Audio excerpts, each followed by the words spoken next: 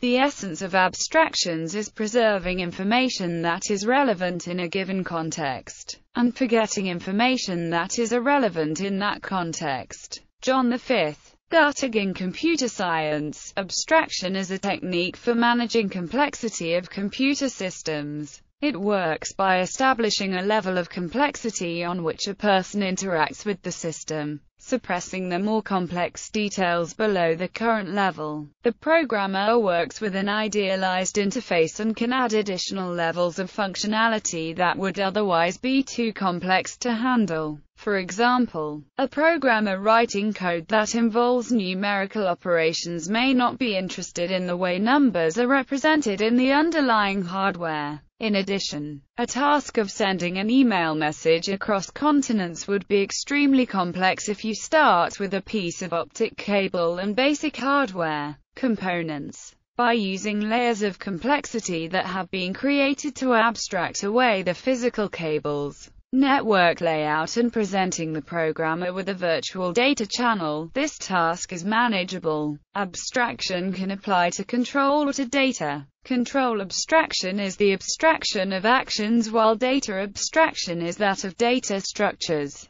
Control abstraction involves the use of subprograms and related concepts, control flows. Data abstraction allows handling data bits in meaningful ways. For example, it is the basic motivation behind data type. One can view the notion of an object as a way to combine abstractions of data and code. The same abstract definition can be used as a common interface for a family of objects with different implementations and behaviors but which share the same meaning. The inheritance mechanism in object-oriented programming can be used to define an abstract class as the common interface. The recommendation that programmers use abstractions whenever suitable in order to avoid duplication is known as the abstraction principle. The requirement that a programming language provide suitable abstractions is also called the abstraction principle. Rationale. Computing mostly operates independently of the concrete world. The hardware implements a model of computation that is interchangeable with others. The software is structured in architectures to enable humans to create the enormous systems by concentration on a few issues at a time. These architectures are made of specific choices of abstractions. Greenspun's 10th rule is an aphorism on how such an architecture is both inevitable and complex. A central form of abstraction in computing is language abstraction. New artificial languages are developed to express specific aspects of a system. Modeling languages help in planning. Computer languages can be processed with a computer. An example of this abstraction process is the generational development of programming languages from the machine language to the assembly language, and the high-level language. Each stage can be used as a stepping stone for the next stage. The language abstraction continues, for example, in scripting languages and domain-specific programming languages. Within a programming language, some features let the programmer create new abstractions. These include subroutines, modules, polymorphism, and software components. Some other abstractions, such as software design patterns and architectural styles, remain invisible to a programming language and operate only in the design of a system. Some abstractions try to limit the breadth of concepts a programmer needs by completely hiding the abstractions that in turn are built on. The software engineer and writer Joel Spolsky has criticized these efforts by claiming that all abstractions are leaky, that they can never completely hide the details below. However, this does not negate the usefulness of abstraction. Some abstractions are designed to interoperate with others. For example, a programming language may contain a foreign function interface for making calls to the lower-level language. Data abstraction is the separation between the specification of data object and its implementation. Language features. Programming languages. Different programming languages provide different types of abstraction, depending on the intended applications for the language. For example, in object-oriented programming languages such as C++, Object Pascal, or Java, the concept of abstraction has itself become a declarative statement, using the keywords virtual or abstract an interface. After such a declaration, it is the responsibility of the programmer to implement a class to instantiate the object of the declaration. Functional programming languages commonly exhibit abstractions related to functions, such as lambda abstractions, higher-order functions, bracket abstraction. Modern Lisps such as Clojure, Scheme and Common Lisp support macro systems to allow syntactic abstraction. This allows a Lisp programmer to eliminate boilerplate code, abstract away tedious function call sequences, implement new control flow structures, implement or even build domain-specific languages, which allow domain-specific concepts to be expressed in some optimized way. A consequence of syntactic abstraction is also that in any Lisp dialect, and in fact almost any programming language can, in principle, be implemented in any modern Lisp with significantly reduced effort when compared to more traditional programming languages such as Python, C or Java. Specification methods. Analysts have developed various methods to formally specify software systems. Some known methods include abstract model-based method, algebraic techniques, process-based techniques, trace-based techniques, knowledge-based techniques. Specification languages. Specification languages generally rely on abstractions of one kind or another. Since specifications are typically defined earlier in a project than an eventual implementation, the UML specification language, for example, allows the definition of abstract classes, which remain abstract during the architecture and specification phase of the project. Control abstraction. Programming languages offer control abstraction as one of the main purposes of their use. Computer machines understand operations at the very low level, such as moving some bits from one location of the memory to another location and producing the sum of two sequences of bits. Programming languages allow this to be done in the higher level. For example, consider this statement written in a Pascal-like fashion: equals *5 to a human. This seems a fairly simple and obvious calculation. However, the low-level steps necessary to carry out this evaluation, and return the value 15, and then assign that value to the variable a, are actually quite subtle and complex. The values need to be converted to binary representation and the calculations decomposed into assembly instructions. Finally, assigning the resulting value of 15 to the variable labeled a, so that a can be used later, involves additional, behind-the-scenes steps of looking up a variable's label and the resultant location in physical or virtual memory, storing the binary representation of 15 to that memory location, etc. Without control abstraction, a programmer would need to specify all the register, binary level steps each time they simply wanted to add or multiply a couple of numbers and assign the result to a variable.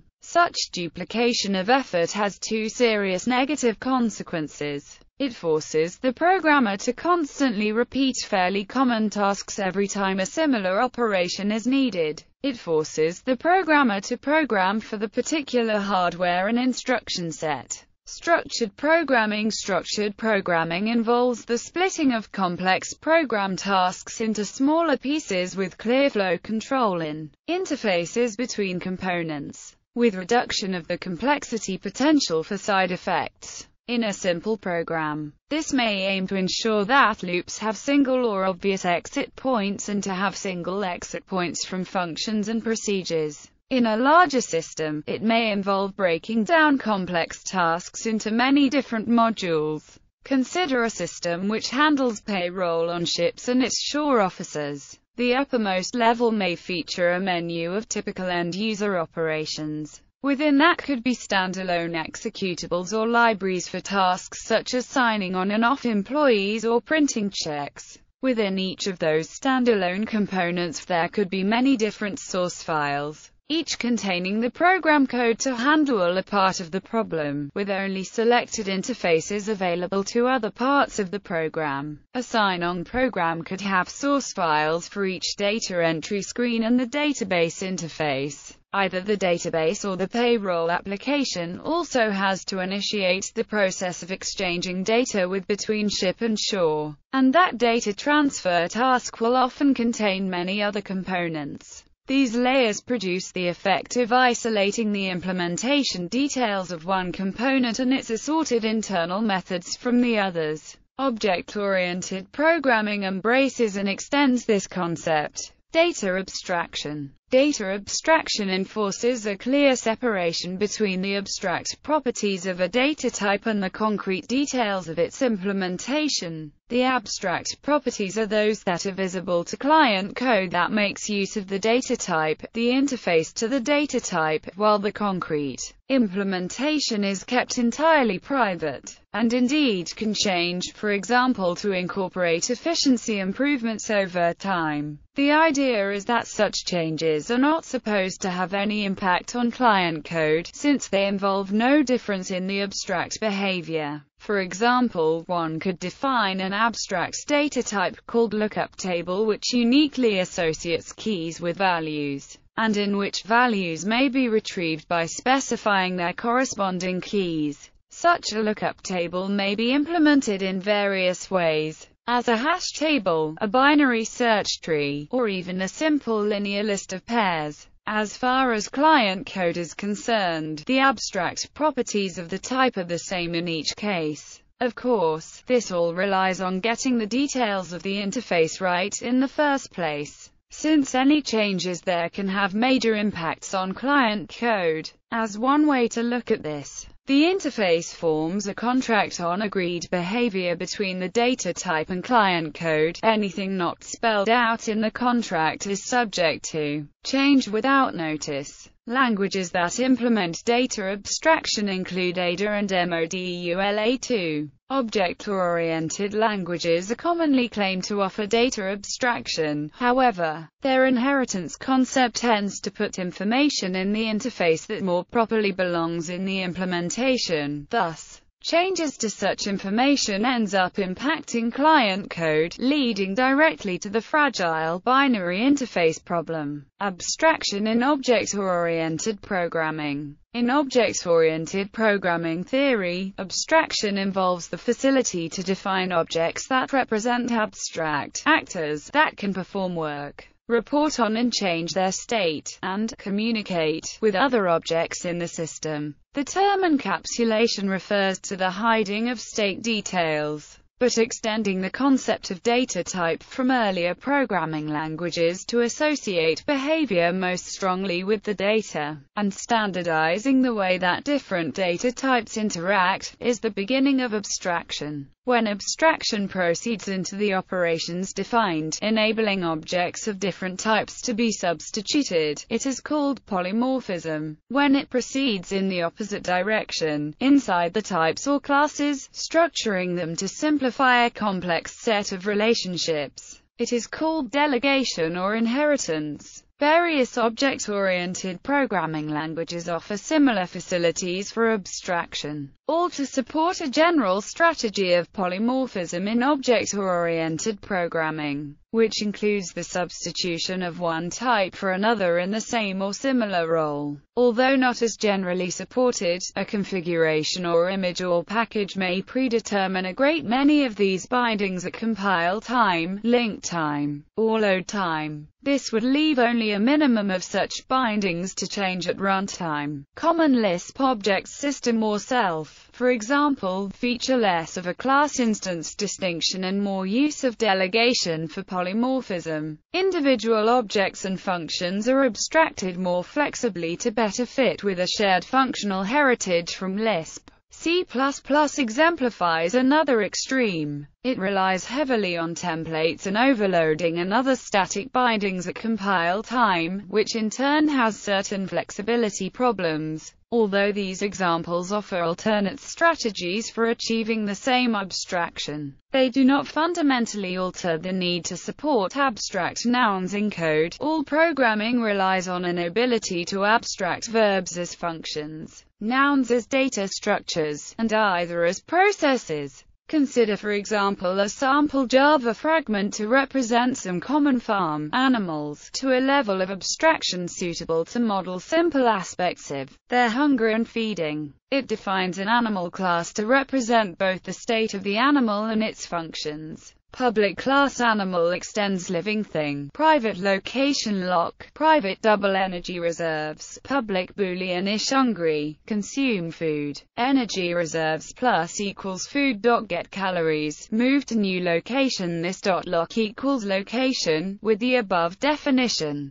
one could create objects of type animal and call their methods like this. The pig equals new animal, if the pig.eat, if the cow.eat, the cow.movito. In the above example, the class animal is an abstraction used in place of an actual animal. Living thing is a further abstraction of animal. If one requires a more differentiated hierarchy of animals to differentiate, say, those who provide milk from those who provide nothing except meat at the end of their lives, that is an intermediary level of abstraction. Probably dairy animal who would eat foods suitable to giving good milk, and meat animal who would eat foods to give the best meat quality. Such an abstraction could remove the need for the application coder to specify the type of food. So he could concentrate instead on the feeding schedule. The two classes could be related using inheritance or stand alone, and the programmer could define varying degrees of polymorphism between the two types. These facilities tend to vary drastically between languages, but in general each can achieve anything that is possible with any of the others.